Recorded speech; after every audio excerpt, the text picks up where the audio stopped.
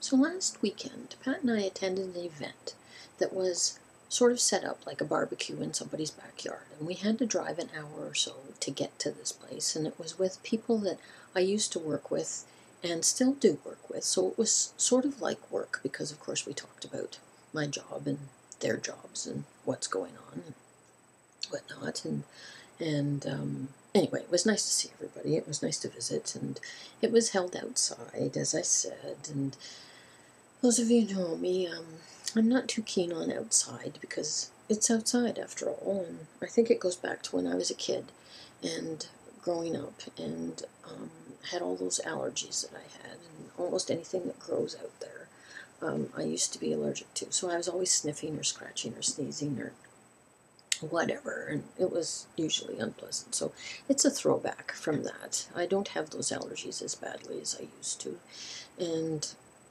I should probably just get over it, but outside is like where the bugs live, and that's not for me. Although I can cope. Don't think that I can't go outside, because I do. But that's not the point of this story. We were there, and we were sitting in the backyard, and it was not terrific weather, and it was a little chilly as time went on, and it was raining a little bit off and on, but we were all protected under this great big tarp, so it was all right. And there were dogs running around, and the hostess and host were, getting ready for the barbecue and putting food together and stuff. And these three little dogs, they were about, I don't know, maybe double the size of a little Jack Russell, for example. And they were all running around in the yard, and that was nice to see, and it was funny to see them chasing the squirrels and whatnot, and until one of them, a little white fluffy, well, he wasn't so fluffy, he's very coarse hair, like a close-cropped poodle, about that size too, small poodle, came up to me with this cloth disc thing, dropped it at my feet, sat there and whined at me, and I looked at the thing on the ground, and I looked at the owner, and he said, just wants to play with you.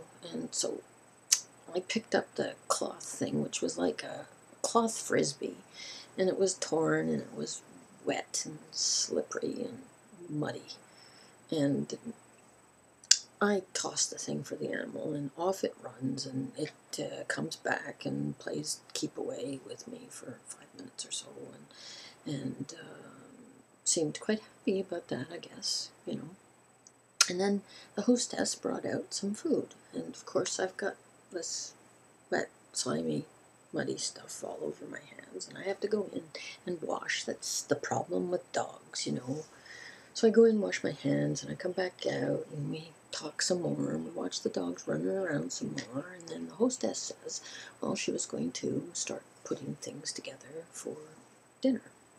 And I asked her if I could help, and so she said sure, and we went inside and told her that, of course, I don't cook. I have to take only directions, so tell me what to do. And so she asked me to sort out some stuff.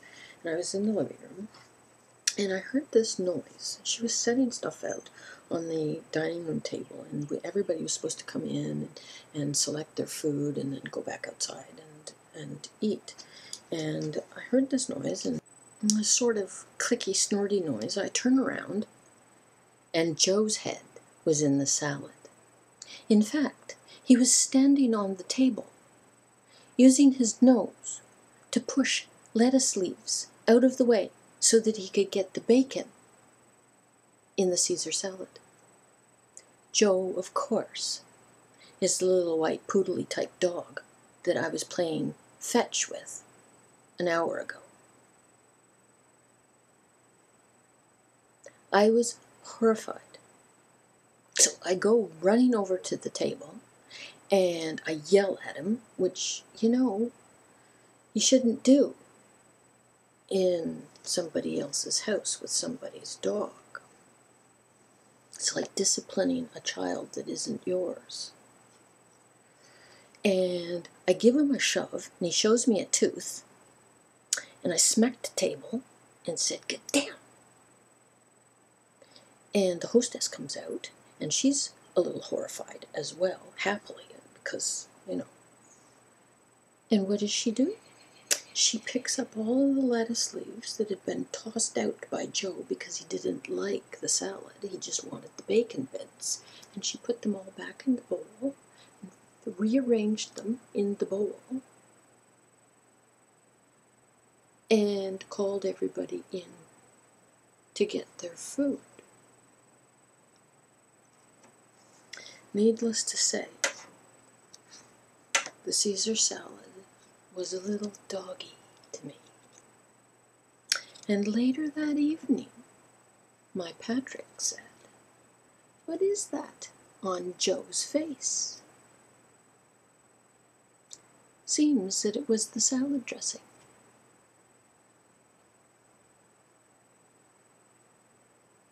That's it, that's all.